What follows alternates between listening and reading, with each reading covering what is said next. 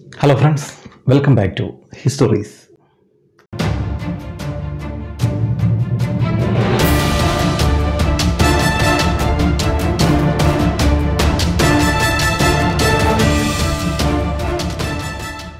ജർമ്മനിയിലെ തൽഹെയിം എന്ന് പറഞ്ഞ ഒരു സ്ഥലത്ത് നിന്ന് 1983 ചരിത്ര ഗവേഷകർക്ക് ഒരു കുഴി കണ്ടുപിടിക്കാനായി. ആ കുഴിയിൽ 30ഓളം അസ്ഥികൂടങ്ങൾ കിടപ്പുണ്ടായിരുന്നു. ഈ അസ്ഥികൂടങ്ങളെ വിശദമായ പരിശോധന നടത്തിയപ്പോൾ മനസ്സിലായത് ഇവയ്ക്ക് ഏകദേശം 7000 വർഷങ്ങൾ വരെ പഴക്കമുണ്ട്. 6000 തൊട്ട് 7000 വർഷങ്ങൾ വരെ പഴക്കമുള്ള അസ്ഥികൂടങ്ങളാണ് ആ കുഴിയിലുണ്ടായിരുന്നത്.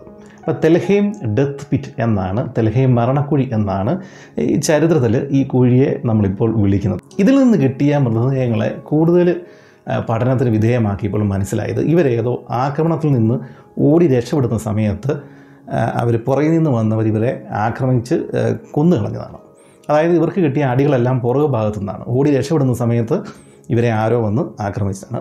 സ്വാഭാവികമായിട്ടും വേറെ ഏതെങ്കിലും മനുഷ്യ ഗ്രൂപ്പുകളാണ് ഇവരെ ആക്രമിച്ചിട്ടുണ്ടാവുക. ഇപ്പോൾ 7000 കൊല്ലം പഴക്കം എന്ന് പറയുമ്പോഴത്തേക്കും അത്രയും വർഷങ്ങൾ പുറകിൽ നിന്ന് പോലും മനുഷ്യവംശത്തിന് ഈ സംഘടിതമായ ആക്രമണ സ്വഭാവം ഉണ്ടായിരുന്നു എന്നുള്ളതിൻ്റെ ഒരു തെളിവാണ്. ഇതുപോലെ തന്നെ ഓസ്ട്രിയയിൽ നിന്ന് വേറൊരു കുഴി കണ്ടെത്തിയിട്ടുണ്ട്. അവിടെ ഏകദേശം 300ഓളം അസ്ഥികൂടങ്ങളാണ് നമുക്ക് ഇട്ടിരിക്കുന്നത്. ഈ 300 പേരും ഇതുപോലെ തന്നെ ഒരു വലിയൊരു ആക്രമണത്തിൻ്റെ ഭാഗമായിട്ട് വധിക്കപ്പെട്ടതാണ്. ഈ 2 കുഴികളിലും സ്ത്രീകളുമുണ്ട്, കുട്ടികളുണ്ട്, മുതിർന്ന പുരുഷന്മാരും ഉണ്ട്. ഇതേ കാലയളവിൽ തന്നെ ജർമ്മനിയിലെ മറ്റൊരു സ്ഥലത്ത് നിന്ന് കിട്ടിയ വലിയൊരു കുഴി, ഇവിടെ 32 മറ്റിടത്ത് 200, 300 ഒക്കെ ആണെങ്കിൽ 500ഓളം അസ്ഥികൂടങ്ങളാണ് ഈ 3ാമത്തെ സ്ഥലത്ത് നിന്ന് ഗവേഷകർക്ക് ലഭിച്ചത്. ഈ 500ഓളം അസ്ഥികൂടങ്ങളുടെയും പ്രത്യേകത ഇവരെ പിടികൂടിയിട്ട് കഴുത്ത് വെട്ടിക്കൊന്നതാണ്. അപ്പോൾ ഈ 3 ഇൻസിഡൻസും തമ്മിൽ ആക്ച്വലി 3 ആക്രമണമാണെങ്കിലും വ്യത്യാസമുണ്ട്. ഇത് ഏകദേശം ഒരേ കാലഘട്ടത്തിൽ 6000, 7000 വർഷങ്ങൾ പഴക്കമുള്ള ആ സമയത്താണ് നടന്നിട്ടുണ്ടാകും. ആദ്യത്തേൽ സ്ത്രീകളുണ്ട്, കുട്ടികളുണ്ട്, പുരുഷന്മാരുണ്ട്. രണ്ടാമത്തേലുണ്ട്. ഈ 3ാമത്തേൽ പുരുഷന്മാരും കുട്ടികളാണെങ്കിലും അത് ആൺപിള്ളേരും മാത്രമാണ് ഉള്ളത്, പെണ്ണുങ്ങളില്ല. അപ്പം അതിൻ്റെ അർത്ഥം ആദ്യത്തെ 2 എണ്ണവും ഓടി രക്ഷപ്പെടാൻ ശ്രമിക്കുന്ന സമയത്ത് പുറകിൽ നിന്ന് വന്ന് ആക്രമിച്ച് കൊന്നുകളഞ്ഞത്. അവസാനത്തത് 500 പേരുള്ള കുഴിയിൽ ഈ തലയും ഉടലും വേറെ വേറെ കിടക്കുന്ന സ്ഥലത്ത് മനസ്സിലായത് അതിൽ പെണ്ണുങ്ങളില്ല. അതിൻ്റെ അർത്ഥം അവരെ തടവുകാരായിട്ട് പിടിച്ചിട്ട് ആണുങ്ങളെ മാത്രം കൊന്നു കളഞ്ഞാണ്. പെണ്ണുങ്ങളെ ഇവർ ഈ ആരാണോ ചെയ്തത് അവർ സ്വന്തമാക്കിയിട്ടുണ്ട്. അപ്പോൾ അതിൻ്റെ അർത്ഥം അത് പെണ്ണുങ്ങൾക്ക് വേണ്ടി നടന്ന ഒരു യുദ്ധമാകാനാണ് സാധ്യത. 7000 കൊല്ലം മുമ്പ് വരെയും നമുക്ക് ഈ സ്വഭാവമുണ്ട്. അങ്ങനെയാണെങ്കിൽ നമ്മൾ മനുഷ്യരുമായിട്ട് വിദൂര ബന്ധമുള്ള ആൾക്കുരങ്ങുകളിൽ ഈ ടൈപ്പ് സ്വഭാവം ഉണ്ടാകാനുള്ള സാധ്യതയുണ്ടോ എന്നുള്ളതായിരുന്നു ഗവേഷകരുടെ ഒരു ചോദ്യം.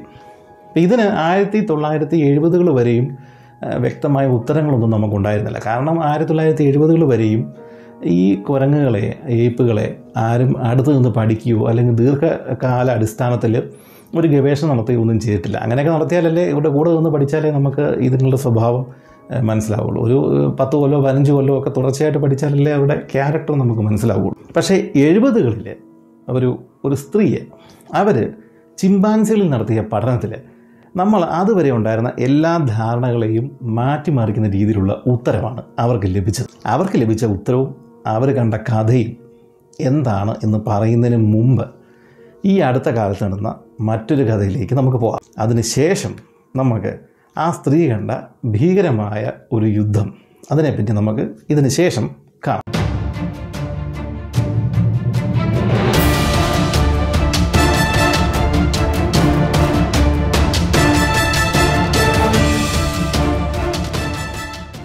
BBC-യിലെ ഡോക്യുമെൻ്ററികളുടെ അവതാരകനായ ഡേവിഡ് അറ്റൻബറോയെ നമുക്കെല്ലാവർക്കും അറിയാം. അദ്ദേഹത്തിൻ്റെ ശബ്ദം കേട്ട് തന്നെ നമുക്കിരുന്ന് ആ ഡോക്യുമെൻ്ററി മുഴുവൻ നമുക്ക് ആസ്വദിക്കാനായിട്ട് പറ്റും.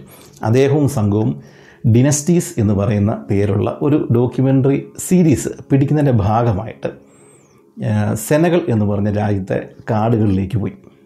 അപ്പം അവിടെ ഇവരുടെ ഉദ്ദേശം എന്താണെന്ന് ചോദിച്ചു കഴിഞ്ഞാൽ, അവിടെ ഒരു വെസ്റ്റേൺ ചിമ്പാൻസികൾ എന്ന് പറയുന്ന ചിമ്പാൻസി വർഗത്തിലെ ഒരു 2-3 ഗ്രൂപ്പ് ചിമ്പാൻസികൾ അവിടെയുള്ള വനങ്ങളിൽ താമസിക്കുന്നുണ്ട്. അപ്പോൾ അതിലേതെങ്കിലും ഒരു ഗ്രൂപ്പിനെ സെലക്ട് ചെയ്തിട്ട് അവരുടെ ജീവിതം ഒരു ഡോക്യുമെൻ്ററി ആക്കുക, അതാണ് ഇവരുടെ ഉദ്ദേശം. അങ്ങനെ ഇവരുടെ ഗ്രൂപ്പ് സെനഗലിലെ ഈ കൊടുങ്കാടിലേക്ക് ചെന്നു. അപ്പം ഈ കൊടുങ്കാട് എന്ന് പറഞ്ഞു കഴിയുമ്പം നമുക്കറിയാം മഴക്കാടുകളാണ്, വലിയ മരങ്ങളുണ്ട്. അപ്പോൾ അവിടെ ഈ പറയുന്ന ആൾക്കുരങ്ങൾക്ക് മരത്തിൽ ചാടിയും നിലത്തൂടെയൊക്കെ നടന്നും ഒക്കെ ജീവിക്കാനുള്ള എല്ലാ സൗകര്യങ്ങളൊക്കെ ഉള്ള ഒരു സ്ഥലമാണ്. പക്ഷേ അവിടെ ഒരു പ്രത്യേകത എന്താണെന്ന് ചോദിച്ചു കഴിഞ്ഞാൽ, അത് ഫുഡ് റിസോഴ്സുകൾ കണ്ടമാനമൊന്നുമില്ല. കാരണം അതിന് ചുറ്റുമുള്ള വനങ്ങളൊക്കെ നശിച്ചു പോയതുകൊണ്ട് ഈ ഒരു സ്ഥലത്തേക്ക് ഈ മൃഗങ്ങൾ ഒതുക്കപ്പെട്ടിരിക്കുകയാണ്. അതുകൊണ്ട് തന്നെ ആഹാര സ്രോതസ്സുകൾ വളരെ കുറവാണ്. അപ്പം ഒരു സ്ഥലത്ത് തന്നെ തമ്പടിച്ച് ജീവിതകാലം മുഴുവൻ ജീവിക്കാനൊന്നും അവിടെയുള്ള മൃഗങ്ങൾക്ക് പറ്റില്ല. അവർ കാലാവസ്ഥയ്ക്കനുസരിച്ച് വരൾച്ച വരുമ്പം ഒരു സ്ഥലത്തു നിന്ന് മറ്റൊരു സ്ഥലത്തേക്കും, വെള്ളപ്പൊക്കം വരുമ്പോൾ അവിടെ നിന്ന് വേറെ സ്ഥലത്തേക്കുമൊക്കെ ഇവർ മാറിയാണ് ജീവിക്കുന്നത്. നമ്മുടെ ഈ ഡോക്യുമെൻ്ററി പിടിക്കുന്ന സംഘം ഇതിലൊരു ഇങ്ങനെ ഓടി നടക്കുന്ന ചിമ്പാൻസി ഗ്രൂപ്പുകളിൽ ഒരു ഗ്രൂപ്പിനെ അവർ സെലക്ട് ചെയ്തു. അപ്പോൾ ആ ഗ്രൂപ്പിൽ ഏകദേശം 32 ചിമ്പാൻസികളാണ് ഉണ്ടായിരുന്നത്. ഇവർ 1-2 ദിവസം ഈ ഒരു ഗ്രൂപ്പിനെ നിരീക്ഷിച്ചപ്പോൾ ഇവർക്ക് മനസ്സിലായി ഇതിലൊരു ചിമ്പാൻസി ആൽഫ മെയിലാണ്. ആൽഫ മെയിൽ എന്ന് പറഞ്ഞു കഴിഞ്ഞാൽ എല്ലാ കാര്യത്തിലും മുന്നിട്ട് നിൽക്കുന്ന ഒരാളാണ്. അപ്പോൾ അവനായിരിക്കും നേതാവ്. അപ്പോൾ ഈ ആൽഫ മെയിൽ ആരാണ് എന്ന് ഇവർ തിരിച്ചറിഞ്ഞത് ഇവൻ്റെ പല നീക്കങ്ങളിലൂടെയാണ്. 1, ഇവൻ ഒറ്റയ്ക്കാണ് ഇരിക്കുന്നത്. 2, ഇവനാണ് ഉള്ളതിൽ സൈസുള്ള ചിമ്പാൻസി. 3, പെണ്ണുങ്ങളുമായിട്ടുള്ള ഇടപഴകലിൽ ഇവനാണ് കൂടുതൽ മുൻതൂക്കം കിട്ടുന്നത്. അപ്പോൾ ഇത്രയൊക്കെ ആയപ്പോഴത്തേക്ക് ഇവർക്ക് മനസ്സിലായി ഈ പുള്ളിയാണ് ഇതിനകത്തെ ആൽഫ മെയിൽ. പ്രശ്നങ്ങളൊക്കെ ഉണ്ടാകുന്ന സമയത്ത് ഈ ആൽഫ മെയിലായിട്ടുള്ള ഈ ഏപ്പ് അങ്ങ് ചെല്ലുകയും ബാക്കിയുള്ളൊരു ചെതറി ഓടുന്നതൊക്കെ ഇവർ കാണുന്നുണ്ട്. അപ്പം ഈ ആൽഫ മെയിലിന് നേതാവായിട്ടുള്ള ഈ ചിമ്പാൻസിക്ക് അവരൊരു പേരിട്ടു ഡേവിഡ്. ഡേവിഡാണ് ഇനി പറയുന്ന കഥയിലെ നായകൻ. ഈ ഡേവിഡിനെ നമ്മൾ ഈ ഡോക്യുമെൻ്ററിൽ കാണുമ്പോൾ ഡേവിഡ് എപ്പോഴും ഒറ്റയ്ക്ക് ഒരു സ്ഥലത്ത് ഇങ്ങനെ ഇരിപ്പാം. എന്നിട്ട് അദ്ദേഹം ചുറ്റും ഇങ്ങനെ എപ്പോഴും നിരീക്ഷിച്ചുകൊണ്ടിരിക്കും. പല കാരണങ്ങളുണ്ട്. 1, ഇയാളുടെ ഗ്രൂപ്പ്, ഈ 10-32 പേരുള്ള ഈ ഗ്രൂപ്പിലെ ആൾക്കാർ എവിടെയാണെന്ന് ഇയാൾക്കറിയും. 2, എന്താണെന്ന് ചോദിച്ചു കഴിഞ്ഞാൽ ഈ പുള്ളിയുടെ ഈ സിംഹാസനത്തിന് എപ്പോഴും ഒരു ഭീഷണിയുണ്ട്. ഭീഷണി ഈ വളർന്നു വരുന്ന ചെറുപ്പക്കാരായിട്ടുള്ള ചിമ്പാൻസികളാണ്. അപ്പോൾ ആ ചിമ്പാൻസികൾ എപ്പോൾ വേണമെങ്കിലും ഈ പുള്ളിയുടെ കണ്ണു തെറ്റിയാൽ ഈ പുള്ളിയെ ആക്രമിക്കുകയും ഈ ഡേവിഡിനെ ഒരുപക്ഷെ മാരകമായി പരിക്കേൽപ്പിക്കുകയും ചെയ്തു കഴിഞ്ഞാൽ പിന്നീട് ഒരിക്കലും ഒരു യുദ്ധത്തിൽ ഡേവിഡിന് ഇവരെ തോൽപ്പിക്കാൻ പറ്റില്ല. അപ്പം സ്വാഭാവികമായിട്ടും ആൽഫ മെയിൽ എന്ന് പറഞ്ഞ സ്ഥാനം ഈ ആക്രമിച്ച് കീഴ്പ്പെടുത്തുന്ന ഗ്രൂപ്പിലെ വലിയൊരു ഏപ്പിനായിരിക്കും കിട്ടുക. അപ്പോൾ ആ സ്ഥാനം നിലനിർത്താൻ വേണ്ടിയിട്ടാണ് ഈ ഡേവിഡ് എപ്പോഴും അലേർട്ടായിട്ട് ഇരിക്കുന്നത്. ഇവർ ഈ ഡോക്യുമെൻ്ററി പിടിക്കാനായിട്ട് അവിടെ ചെല്ലുന്ന സമയത്ത് ഡേവിഡ് പൂർണ്ണ ആരോഗ്യവാനായ ഒരു ചിമ്പാൻസിയാണ്. അപ്പോൾ അതുകൊണ്ട് തന്നെ ഡേവിഡ് ഒറ്റയ്ക്ക് ഇത് ആരെയും തോൽപ്പിക്കാൻ കെൽപ്പുള്ള ഒരാളാണ്. പക്ഷേ കുറച്ച് കഴിഞ്ഞപ്പോഴത്തേക്കും ഡേവിഡ് പയ്യെ വീക്കാകാൻ തുടങ്ങി. അതിന് പ്രധാന കാരണം എന്നാന്ന് ചോദിച്ചു കഴിഞ്ഞാൽ ഇവിടെ വരൾച്ചയും കാര്യങ്ങളൊക്കെ വരാൻ തുടങ്ങി. അപ്പം ഇവർക്ക് മൊത്തം കിട്ടേണ്ട ഫുഡിൻ്റെ അളവ് കുറഞ്ഞു. അപ്പോൾ അങ്ങനെ വരുമ്പോഴത്തേക്കും ഡേവിഡ് മാത്രമല്ല ബാക്കിയുള്ളവരും വീക്കാവുന്നുണ്ട്. പക്ഷേ ബാക്കിയുള്ളൊരു ഗ്രൂപ്പായിട്ട് ഡേവിഡിനെ ആക്രമിച്ച് കഴിഞ്ഞാൽ ഡേവിഡിന് പണിയാവും. അപ്പോൾ അതുകൊണ്ട് ഡേവിഡ് കുറച്ചുകൂടെ അലേർട്ടായി. ഇവിടെയാണ് നമ്മൾ ഇതുവരെ കാണാത്ത ഒരു നീക്കം ചിമ്പാൻസികളുടെ ഭാഗത്തു നിന്ന് നമ്മൾ കാണാൻ തുടങ്ങിയത്. അതായത് ഡേവിഡ് പൊളിറ്റിക്കലി ചിന്തിക്കാൻ തുടങ്ങി. നമ്മൾ ഈ ഒരു അവസ്ഥയിൽ നമ്മൾ എന്താണ് ചിന്തിക്കുക? ഒറ്റയ്ക്ക് ഇനി ഇവരെ നേരിടാനായിട്ട് എനിക്ക് പറ്റത്തില്ല, അപ്പോൾ എനിക്ക് സഖ്യകക്ഷി വേണം. അങ്ങനെയാണെങ്കിൽ എന്നെക്കൊണ്ട് പറ്റുന്ന രീതിയിലുള്ള എൻ്റെ പ്രായത്തിലുള്ള 1-2 പേരെയും കൂടെ എൻ്റെ ഗ്രൂപ്പിലേക്ക് മാറ്റിയാൽ ഞാൻ കുറച്ചുകൂടെ സുരക്ഷിതനാണ്. അപ്പോൾ ആ ഒരു കൺസെപ്റ്റിൽ ഈ ഡേവിഡിൻ്റെ കാലം കുറച്ചുകൂടെ പ്രായമുള്ള ഒരു മുതിർന്ന ഒരു കുരങ്ങിൻ്റെ ഒരു ഏപ്പിൻ്റെ അടുത്ത്. അപ്പോൾ ഇവർ ഏപ്പുകൾ തമ്മിൽ സൗഹൃദം സ്ഥാപിക്കുന്നത് ഗ്രൂമിങ്ങിലൂടെയാണ്. ഗ്രൂമിംഗ് എന്ന് പറഞ്ഞാൽ അടുത്ത് ചെന്നിട്ട് ഇങ്ങനെ തടവിയും നക്കിയും ഒക്കെ കൊടുക്കും, ദേഹമൊക്കെ ക്ലീനാക്കി കൊടുക്കും. അപ്പോൾ ആ സൗഹൃദം അയാൾ അത് അംഗീകരിച്ചു എന്നതിന് തെളിവ് തിരിച്ച് അയാൾ ഇവൻ്റെ ദേഹവും ഇതുപോലെ തന്നെ ഗ്രൂം ചെയ്യും. ഡേവിഡ് സൗഹൃദത്തിനായിട്ട് ചെന്നത് അതിനകത്ത് ഉള്ളതിൽ ശാന്തനും എന്നാൽ ശക്തനും കുറച്ച് പ്രായമൊക്കെ ഉള്ള ഒരു ഏപ്പിൻ്റെ അടുത്തേക്കാണ്. കേൽ എന്നാണ് ആ ആൾക്കുരങ്ങിന് ഇവർ ഗവേഷകരിട്ട പേര്. അപ്പോൾ ഡേവിഡും കേലും തമ്മിൽ ഒരു സഖി അവിടെ രൂപപ്പെട്ടു. അതായത് ഇനി ഡേവിഡിന് കുറച്ചുകൂടെ സുരക്ഷിതനാണെന്നുള്ളൊരു ബോധ്യമുണ്ട്. കാരണം കേലിനും കൂടെ ഒരു പ്രശ്നം വന്നു കഴിഞ്ഞാൽ ഡേവിഡിൻ്റെ കൂടെ ഉണ്ട്. അപ്പോൾ അതിനൊരു തെളിവായിട്ട് അടുത്ത 1-2 ദിവസങ്ങൾക്കകത്ത് അവിടെ പല പ്രോബ്ലംസ് ഉണ്ടായ സമയത്തെല്ലാം ഈ ഡേവിഡിനെ സഹായിക്കാനായിട്ട് കേൽ അവിടെ എത്തുന്നുണ്ട്. അപ്പോൾ ഈ 2 പേരും കൂടി ആയപ്പോഴത്തേക്കും ബാക്കിയുള്ളവർക്ക് മനസ്സിലായി ഉടനെയെങ്കിലും ഈ ഡേവിഡിനെ ഇനി അവർക്ക് കീഴ്പ്പെടുത്താനായിട്ട് പറ്റില്ല. അപ്പോൾ ഇവിടെ അടുത്ത പ്രശ്നം ഉണ്ടാകുന്നത് ഈ കാട്ടിൽ ഒരു കാട്ടുതീ ഉണ്ടായി. ഈ കാട്ടുതീ ഉണ്ടായപ്പോഴത്തേക്കും വീണ്ടും ഉണ്ടായിരുന്ന ഫുഡ് റിസോഴ്സുകൾ കുറയുകയാണ് ചെയ്യും. ഇവർക്ക് ഈ കാട്ടിൽ നിന്ന് വേറൊരു സ്ഥലത്തേക്ക് പോയേ പറ്റുള്ളൂ. ഈ ഡേവിഡിൻ്റെ ലീഡർഷിപ്പിൽ തന്നെ വേണം ഇതൊക്കെ നടക്കാനായിട്ട്. പക്ഷേ ഇതേ സമയത്ത് തന്നെയാണ് 1-2 പെണ്ണുങ്ങൾ അവിടെ മീൻസ് അവർക്ക് പ്രജനന കാലമാകുന്നത്, അതായത് മേറ്റിങ്ങിനുള്ള സമയമാകുന്നത്. ഇതാണ് ഏറ്റവും ക്രൂഷ്യലായിട്ടുള്ള സമയം. ഇവിടെയാണ് ഒരു നേതാവിൻ്റെ ആ ശക്തിയും പാടവും ഒക്കെ കാണിക്കേണ്ട സമയം ഇതാണ്. കാരണം ഇങ്ങനെയുള്ള പെണ്ണുങ്ങളെടുത്ത് ആദ്യം ചെല്ലാനുള്ള അവകാശം നേതാവിനുള്ളതാണ്, ഈ ആൽഫ മെയിലിനുള്ളതാണ്. അപ്പം അത് പേടിപ്പിച്ചും ശക്തിയോടെ അല്ലെങ്കിൽ അവൻ്റെ ശക്തി കാണിച്ചുമൊക്കെയാണ് മറ്റുള്ളവരെ അകറ്റിയിട്ട് ഇവൻ ഈ പെണ്ണിൻ്റെ അടുത്തേക്ക് പോകാൻ പറ്റുള്ളൂ. അല്ലെങ്കിൽ ഈ ചെറുപ്പക്കാരായിട്ടുള്ള വേറെ ഏപ്പുകൾ റെഡിയായിട്ട് അവിടെ നിൽക്കും. ഡേവിഡ് ചെയ്യുന്നത് എന്താണെന്ന് ചോദിച്ചു കഴിഞ്ഞാൽ തൻ്റെ ശക്തി കാണിക്കാൻ വേണ്ടിയിട്ട് മരക്കമ്പുകളൊക്കെ എടുത്ത് മേളിലോട്ട് എറിയുക, കല്ലുകളൊക്കെ 4 ബോർഡും വലിച്ചെറിയുക, ഒരു വലിയ ഷോ കാണിക്കും. ആ ഷോ കാണിച്ച് കഴിയുമ്പോഴത്തേക്കും ബാക്കിയുള്ളവർക്ക് മനസ്സിലാവും ഇവൻ ഇപ്പോഴും വലിയ ശക്തനാണ്, ഇവനെ പെട്ടെന്നൊന്നും തോൽപ്പിക്കാനായിട്ട് പറ്റത്തില്ല. അപ്പം എന്നെയല്ല ഡേവിഡിന് ഇപ്പോൾ ഒരു ഒരു സഹായം കൂടി ഉണ്ടല്ലോ, കേലുണ്ട്. അപ്പോൾ അതിൻ്റെ കൂടെ ഡേവിഡിൻ്റെ ഈ ഷോപ്പും കൂടി ആയപ്പോഴത്തേക്കും ഈ ബാക്കിയുള്ള ഏപ്പുകൾ പേടിച്ചു. ഡേവിഡിനെ ഇനി ഒന്നും ചെയ്യാൻ പറ്റില്ല, അങ്ങനെ ഒരു ഇത് വന്നു. പക്ഷേ അവരും പൊളിറ്റിക്കലായിട്ട് ചിന്തിക്കുന്നുണ്ട്. ഡേവിഡിനെ വേറെ ഏതെങ്കിലും രീതിയിൽ കീഴ്പ്പെടുത്താനുള്ള സാധ്യതയുണ്ടോ എന്നറിയാൻ വേണ്ടിയിട്ട് അവരും ശ്രമിക്കുന്നുണ്ട്. ഡേവിഡിന് എപ്പോഴും ഭീഷണിയായിട്ട് ഈ കുറച്ച് ചെറുപ്പക്കാരാണുങ്ങളുടെ ഗ്രൂപ്പ് ഉണ്ടെന്ന് പറഞ്ഞില്ല, ആ ഗ്രൂപ്പിൻ്റെ നേതാവ് ലൂതർ എന്ന് പറഞ്ഞ ഒരാളാണ്. അപ്പോൾ അയാളാണ് ആക്ച്വലി ഈ കഥയുടെ വില്ലൻ. അവൻ എപ്പോഴും ഡേവിഡിനെ എങ്ങനെയെങ്കിലും വകവരുത്തണം, അല്ലെങ്കിൽ പരിക്കേൽപ്പിക്കണം, ഡേവിഡിൻ്റെ ഇപ്പോൾ ഉള്ള ഒരു ലീഡർഷിപ്പ് കളയണം എന്നുള്ള രീതിയിൽ എപ്പോഴും ഇങ്ങനെ നടപ്പാണ്. അപ്പോൾ അവനെയാണ് എപ്പോഴും ഡേവിഡ് വാച്ച് ചെയ്യുന്നു. ഇതൊക്കെ നമുക്ക് ഈ ഡോക്യുമെൻ്ററിൽ കാണാനായിട്ട് സാധിക്കും. മുമ്പ് പറഞ്ഞ പോലെ ഇപ്പോഴാണ് ഏറ്റവും അപകടം പിടിച്ച സമയം. കാരണം മീറ്റിംഗ് സീസണാണ്, ഡേവിഡിൻ്റെ അവകാശമാണ്. ഇത് തടയാനാണ് ബാക്കിയുള്ളവർ ശ്രമിക്കുന്നത്. കാരണം അവരുടെയും ഉദ്ദേശം ഇത് തന്നെയാണ്. ഒരുമാതിരി എല്ലാ മൃഗങ്ങളുടെ സ്പീഷീസുകളിലും ആണുങ്ങൾക്ക് ഒരൊറ്റ ഉദ്ദേശമേ ഉള്ളൂ, അവൻ്റെ വംശ പരമ്പര നിലനിർത്തുക. ഇപ്പം വംശപരമ്പര നിലനിർത്താൻ വേണ്ടിയിട്ട് ഒരു ഭാര്യയെ സ്വീകരിച്ച് അതിൽ പിള്ളേരുണ്ടായി അങ്ങനെ ജീവിതകാലം മുഴുവൻ തീർക്കുന്ന ആ പണിയല്ല ഇവിടെ ഇരിക്കുന്നത്. കാരണം അങ്ങനെ വന്നു കഴിഞ്ഞാൽ ഒരു ആക്രമണത്തിൽ ഈ ഭാര്യയും പിള്ളേരും ഒക്കെ മരിച്ചു കഴിഞ്ഞാൽ ഇവൻ്റെ വംശം നിലനിർന്നു ഇല്ല. അപ്പം അവന് കൂടുതൽ പെണ്ണുങ്ങളും വേണം, കൂടുതൽ പിള്ളേരും ഉണ്ടെങ്കിലേ ഇവൻ്റെ വംശം നിലനിൽക്കൂ എന്ന് ഈ ആണിന് ഉറപ്പിക്കാൻ പറ്റുള്ളൂ. അപ്പോൾ അതിനുള്ള ശ്രമമാണ് ഇവൻ്റെ ജീവിതകാലം മുഴുവൻ ഇത് നടത്തുന്നത്. അപ്പോൾ ഒരുമാതിരി എല്ലാ മൃഗങ്ങളിലും നമ്മൾ നോക്കിക്കഴിഞ്ഞാൽ ആണുങ്ങൾ ഈ പണിയാണ് കാണിക്കുന്നത് നമുക്ക് മനസ്സിലാക്കാൻ സാധിക്കും. ഇവിടെയും അതുതന്നെയാണ് സംഭവിക്കുന്നത്. അപ്പോൾ ഇത്തരം ക്രൂഷ്യലായിട്ടുള്ള ഒരു സിറ്റുവേഷനിൽ ഒരു രാത്രിയിൽ ഈ ബാക്കിയുള്ള ആണുങ്ങൾ, ലൂതറിൻ്റെ നേതൃത്വത്തിലുള്ള ആണുങ്ങൾ നമ്മുടെ ഡേവിഡിനെ ആക്രമിച്ചു. അപ്പോൾ രാത്രിയിലുള്ള ആക്രമണം ആയതുകൊണ്ട് ഡേവിഡിനെ അത് മുൻകൂട്ടി കാണാനും പറ്റിയില്ല, KLന് സഹായിക്കാനും പറ്റിയില്ല. ഇത് ഡോക്യുമെൻ്ററി പിടിച്ചവർക്കും കിട്ടിയില്ല, രാത്രിയാണ് സംഭവിക്കുന്നത്. ഇവർ രാവിലെ ഈ സ്പോട്ടിൽ ചെല്ലുമ്പോൾ കാണുന്നത് നമ്മുടെ ഡേവിഡ് മാരകമായ പരിക്ക് പറ്റി നിലത്ത് മരിക്കാറായി കിടക്കുന്ന ഭാഗമാണ്. അപ്പം ഈ ആക്രമണം എന്ന് പറഞ്ഞു കഴിഞ്ഞാൽ ഇവർ ചെയ്യുന്നത് എന്താണെന്ന് വെച്ചാൽ കൈകൊണ്ട് തല്ലുക, ഈ ഇടിക്കുന്ന പോലെ മാരകമായ പ്രഹരം ഏൽപ്പിക്കുക, കടിക്കുക, അങ്ങനെ പല പരിപാടികൾ ഇവർ ചെയ്യും. കല്ലുകൊണ്ട് വരെ ഇടിക്കുന്നതായിട്ടുള്ള റിപ്പോർട്ടുകളുണ്ട്. ഇവരുടെ കയ്യിൽ കിട്ടുന്ന ടൂൾസ് ഇവർ ഉപയോഗിക്കും എന്നുള്ളതിന് ഇപ്പോൾ നമുക്ക് തെളിവുണ്ട്.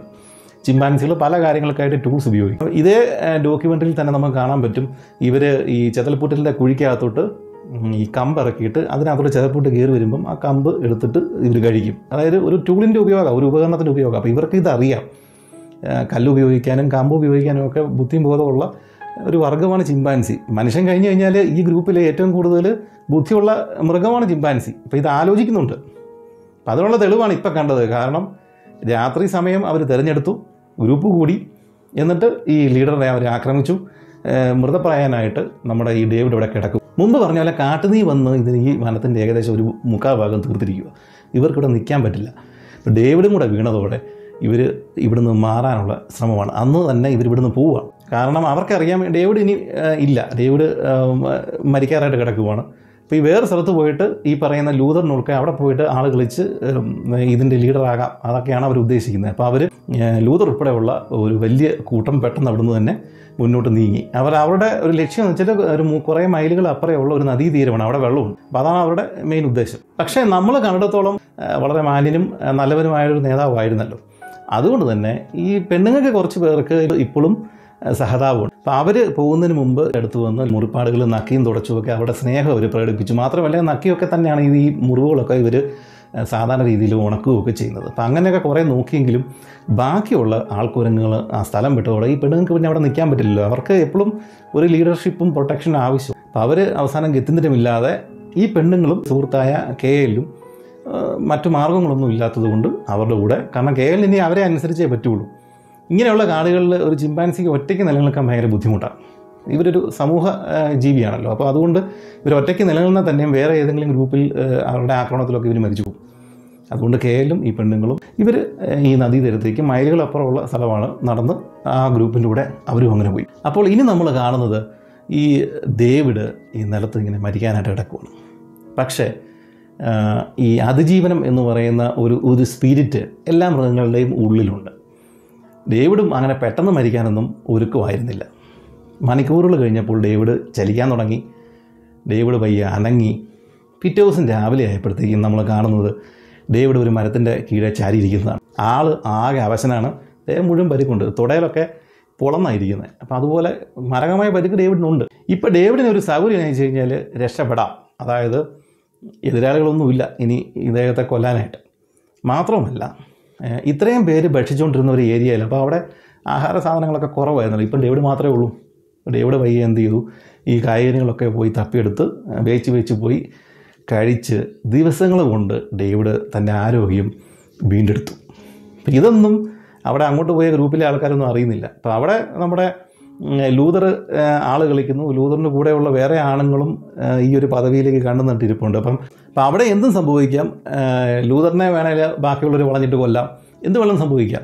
ഡേവിഡ് പയ്യെ ജീവിതത്തിലേക്ക് തിരിച്ചു വരുന്ന വിവരമൊന്നും അവരറിയുന്നില്ല. ദിവസങ്ങൾ കൊണ്ട് ഡേവിഡ് ആഹാരമൊക്കെ കഴിച്ച് പുഷ്ടിപ്പെട്ട് ആരോഗ്യം വീണ്ടെടുത്തു. പഴയ ആരോഗ്യം ഡേവിഡിന് ഇപ്പോഴും ഇല്ല, കാരണം ദേഹം മുഴുവൻ നല്ല പരിക്കൊണ്ട് ഇപ്പോഴും. ഇപ്പം പെട്ടെന്നൊന്നും അത് ഉണങ്ങില്ലല്ലോ, സമയമെടുത്തേ അത് ഉണങ്ങുള്ളൂ. പക്ഷേ ഡേവിഡ് ചെയ്ത പണി നമ്മൾ ഓർക്കും, ഡേവിഡ് ഇനിയിപ്പോൾ അവരുടെ പോകണ്ട, അവരിനി ഇത്രയും പരിക്കുള്ള ഒരാളായതുകൊണ്ട് അവർക്ക് കീഴ്പ്പെടുത്താൻ എളുപ്പമാണ് ഡേവിഡിനെ. ഒരു പക്ഷേ മരിക്കാനുള്ള സാധ്യതയുണ്ട്, ഡേവിഡ് ഇവിടെ എങ്ങാനും കിടക്കും എന്നായിരിക്കും നമ്മുടെ വിചാരം. പക്ഷേ ഡേവിഡ് ചെയ്ത പണി എന്നാന്ന് ചോദിച്ചു കഴിഞ്ഞാൽ, ആരോഗ്യം വീണ്ടെടുത്ത ശേഷം ദിവസങ്ങൾ കഴിഞ്ഞപ്പോൾ ഡേവിഡ് നേരെ ഇവർ പോയ വഴിയെ ചെല്ലുവാണ്. ഡേവിഡിൻ്റെ ഉദ്ദേശം അവിടെ ചെല്ലുക, വീണ്ടും ചെല്ലുവാണ്. ഡേവിഡിൻ്റെ മനസ്സിൽ ആ പ്രതികാരവും വീണ്ടും ആ സ്ഥാനത്തേക്ക് വരാനുള്ള ആഗ്രഹവും എല്ലാം ഉണ്ട്. അപ്പം ഡേവിഡ് പക്ഷേ ക്ഷീണിതനാണ്. ഡേവിഡിൻ്റെ വരവ് ഇവർ അകലെ നിന്ന് കണ്ടു. അപ്പോൾ അതോടെ ഈ ഗ്രൂപ്പ് ഇളകി. പെണ്ണുങ്ങളെല്ലാം ഒരു സൈഡിലേക്ക് മാറി നിൽക്കുന്നു, നമ്മളെ ആണുങ്ങൾ ഫ്രണ്ടിലേക്ക് വരുന്നു ഡേവിഡിനെ നേരിടാനായിട്ട്. പക്ഷേ ഡേവിഡിനെ കണ്ടതോടെ ഇവന്മാരുടെ ഉള്ള ഉശിരങ്ങ് പോയി. കാരണം ഇവൻ തിരിച്ചു വരും എന്നുള്ള ധാരണ ഇവർക്ക് ഉണ്ടായിരുന്നില്ല. രണ്ട്, ഡേവിഡ് പഴയ പോലെ തന്നെ ഷോ കാണിക്കുന്നുണ്ട്. അതായത് കക്ഷിക്ക് നല്ല വയ്യായികയുണ്ട്, പക്ഷെ അത് പുറത്ത് കാണിക്കാതെ വന്ന് കിടന്ന് ഭയങ്കര ബഹളവും, മുമ്പേ പറഞ്ഞ പോലെ മരക്കൊമ്പ് എടുത്തിട്ട് മേലോട്ട് എറിയുന്നു, കല്ലെടുത്ത് തൂരോട്ട് കളയുന്നു. ഇതെല്ലാം കണ്ടപ്പോൾ അവർ വരണ്ടുപോയി. പഴയ ഡേവിഡ് തന്നെയായി, അല്ലെങ്കിൽ പഴയ ഡേവിഡാണ് തിരിച്ചു വന്നിരിക്കുന്നത് എന്നവർ വിചാരിച്ചു. മാത്രമല്ല പകൽ ഡേവിഡിനോട് നേരിട്ട് ഫൈറ്റ് ചെയ്യാൻ ഇതിനകത്തുള്ള ഒരാൾക്കും ധൈര്യം ഇപ്പോഴും ഇല്ല. ഡേവിഡ് തിരിച്ചു വന്നപ്പോൾ കേലും ഡേവിഡിൻ്റെ കൂടെ ആയി. അങ്ങനെ പകൽ ഈ രണ്ടുപേരെയും കീഴ്പ്പെടുത്താനായിട്ട് പറ്റില്ല എന്ന് മനസ്സിലാക്കിയപ്പോൾ ലൂതർ ഉൾപ്പെടെ ഉള്ളവന്മാർ പിൻവാങ്ങി. ഫലത്തിൽ തിരിച്ചു വന്ന ഡേവിഡ് വീണ്ടും രാജാവായി. നമ്മൾ ഇതുവരെ കാണാത്ത വല്ലാത്തൊരു അതിജീവനമാണ് ഈ ഡേവിഡ് എന്ന് പറഞ്ഞ ചിമ്പാൻസി നടത്തിയത്. മരണത്തിൻ്റെ മുഖത്തു നിന്ന് അവൻ രക്ഷപ്പെട്ടു. സ്വയം അവൻ്റെ ആ ആഗ്രഹം കൊണ്ട് അവൻ രക്ഷപ്പെട്ട് ഭക്ഷണമൊക്കെ കഴിച്ച് പഴയ ആരോഗ്യത്തിലെത്തി തിരിച്ചു വന്നിട്ട് ട്രൂപ്പിൽ വീണ്ടും അവൻ രാജാവായി. പക്ഷേ ഡേവിഡ് ക്ഷീണിതനാണ്. നമുക്കറിയാം, ദേഹം മുഴുവൻ നല്ല പരിക്കുണ്ട്. ഇവിടെ ഡേവിഡ് നേരത്തെ കളിച്ച പൊളിറ്റിക്സ് വീണ്ടും കളിച്ചു. കാരണം ഡേവിഡിനറിയാം, ഈ കേലിൻ്റെ മാത്രം സപ്പോർട്ടിൽ ഇനി ഡേവിഡിന് ഇവിടെ നിലനിൽക്കാൻ പറ്റില്ല, കൂടുതൽ സപ്പോർട്ട് വേണം. അപ്പോൾ ഡേവിഡ് എന്ത് ചെയ്തു, പഴയ ഗ്രൂമിങ് പരിപാടി, കേലിൻ്റെ അതേ പ്രായമുള്ള ഡേവിഡിൻ്റെയും കേലിൻ്റെയൊക്കെ അതേ പ്രായത്തിലുള്ള മുതിർന്ന കുരങ്ങുകളുണ്ട്. ഇപ്പം ഇവർ ഈ ചെറുപ്പക്കാർ വളർന്നു വരുമ്പം മുതിർന്ന കുരങ്ങുകൾ വലിയ ശല്യത്തിനൊന്നും കൂടാതെ ഒരു സ്ഥലത്തോട്ട് ഒതുങ്ങി ജീവിച്ചങ്ങ് പോവുക പതിവ്. അപ്പം അവരെയൊക്കെ എന്ത് ചെയ്തു, ഈ ഡേവിഡ് പോയിട്ട് അവരുടെ അടുത്തൊക്കെ പോയി ഗ്രൂമൊക്കെ ചെയ്ത് അവരുടെയും കൂടെ വിശ്വാസം ഡേവിഡ് നേടിയെടുത്തു. ഇപ്പോൾ ഡേവിഡിൻ്റെ കൂടെ കേരള മാത്രമല്ല, മുതിർന്ന 3-4 ആൾക്കുരങ്ങളും കൂടി ഉണ്ട്. അങ്ങനെ വന്നപ്പം എതിരാളികളായിട്ടുള്ള ലൂതറും കാര്യങ്ങളും അവരൊക്കെ ഒതുങ്ങി.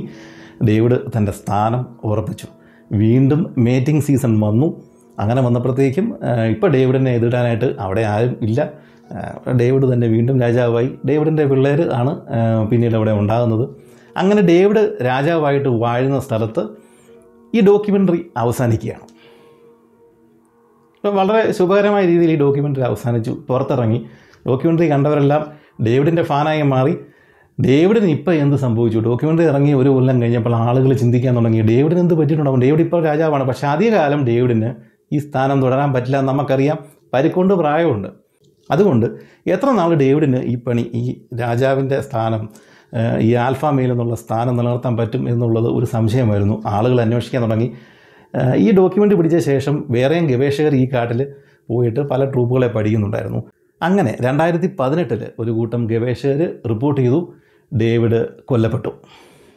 പഴയ പോലെ തന്നെ, അതായത് ഡേവിഡിനെയും കൂട്ടരെയും പകൽ ആക്രമിക്കാൻ പറ്റില്ല എന്നുള്ളൊരു സന്ദർഭത്തിൽ നമ്മുടെ ഈ ലൂതറും സംഘവും വീണ്ടും രാത്രിയിൽ എങ്ങനെയോ ആണ് ഡേവിഡിനെയൊക്കെ ആക്രമിച്ചത് ഇവർ. കാരണം ഡേവിഡിനെ ഈ ഗവേഷകർ തലേദിവസം കണ്ടതാണ്. അപ്പം തന്നെ ഈ ഡേവിഡ് ഇച്ചിരി വീക്കാണെന്നുള്ളത് ഈ ഗവേഷകർക്ക് മനസ്സിലായി. പക്ഷേ പിറ്റേ ദിവസം ചെന്നപ്പോഴത്തേക്കും ഡേവിഡ് മരിച്ചു കിടക്കുന്നതാണ്. അപ്പോൾ രാത്രിയിലാണ് ഡേവിഡിനെ ആക്രമിച്ചിട്ടുണ്ടാവുക. കൂട്ടം കൂടി ആക്രമിച്ച് ഡേവിഡിനെ അവർ വകവരുത്തി. പിന്നീട് ഈ പറയുന്ന ലൂതറും അതിൻ്റെ കീഴെ ഉണ്ടായിരുന്ന വേറെ ആളുകളും ഈ ഗ്രൂപ്പിനെ മുന്നോട്ട് നയിക്കുകയും ലൂതറിന് പക്ഷേ ആ സ്ഥാനം കിട്ടിയില്ല എന്നാണ് റിപ്പോർട്ടുകൾ. വേറെ ഒരു എയ്പ്പാണ് ആ സ്ഥാനത്തേക്ക് വന്നത്. അങ്ങനെ ആ കഥ അവിടെ തുടരുകയാണ്. പക്ഷേ ഡേവിഡ് എന്ന് പറയുന്ന ഈ എയ്പ്പിനെ നമ്മൾ ഒരിക്കലും ഈ ഡോക്യുമെൻ്ററി കണ്ടാൽ മറക്കത്തില്ല. കാരണം അത്രയ്ക്ക് ഗാംഭീര്യവും പെരുമാറ്റ രീതി കൊണ്ടുമൊക്കെ നമ്മളെ കണ്ടമാനം ആകർഷിക്കുന്ന ഒരു എയ്പ്പാണ് ഡേവിഡ്. ഈ ഡേവിഡിൻ്റെ കഥയിൽ നിന്ന് നമുക്ക് മനസ്സിലായത് നമ്മൾ മനുഷ്യർ കാണിക്കുന്ന പോലെ തന്നെ ഈ ചിമ്പാൻസികളിടയിലും രാഷ്ട്രീയമുണ്ട്, ഗൂഢാലോചനകളുണ്ട്, ഭയങ്കര കളികളൊക്കെ ഉണ്ട്. ഇവർ ഇത്രത്തോളം ആലോചിക്കും എന്നുള്ളതൊന്നും നമുക്ക് ഇതിനു മുമ്പ് അത്ര പരിചയമില്ലായിരുന്നു. പക്ഷേ നമ്മൾ ഇപ്പോൾ പറയാൻ പോകുന്നത് ശരിക്കുള്ള കഥ ഇതല്ല. ഈ ഡേവിഡിൻ്റെയും അവരുടെ കൂട്ടരുടെയൊക്കെ കഥ എന്ന് പറയുന്നത് ഒരു ചിമ്പാൻസി ഗ്രൂപ്പിനകത്തെ പടലപ്പിണക്കങ്ങളാണ്. അത് ഒരു ലീഡർ മാറുന്നതോടെ അതങ്ങ് മാറും, അടുത്ത ലീഡർ എത്തും, ആ ലീഡറിനെ മാറ്റാൻ ഇവർ നോക്കും, ആ ലീഡർ ശക്തിയുള്ള കാലം ഭരിക്കും, അടുത്ത ലീഡർ വരും, ഇതിങ്ങനെ തുടരുക ചെയ്യുന്നത്. പക്ഷേ ഇനി നമ്മൾ പറയാൻ പോകുന്നത് ഇതൊന്നുമല്ല.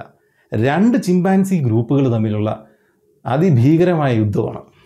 യുദ്ധം എന്ന് പറഞ്ഞു കഴിഞ്ഞാൽ നമ്മൾ വിചാരിക്കും നേരിട്ട് പോകുന്നു, ഫൈറ്റ് ചെയ്യുന്നു, കൊല്ലുന്നു. അല്ല, ഇവർ തമ്മിൽ 4 കൊല്ലമാണ് യുദ്ധം ചെയ്തത്. 4 കൊല്ലത്തെ ചിമ്പാൻസികളുടെ യുദ്ധമാണ് നമ്മൾ ഇനി കേൾക്കാൻ പോകുന്നത്.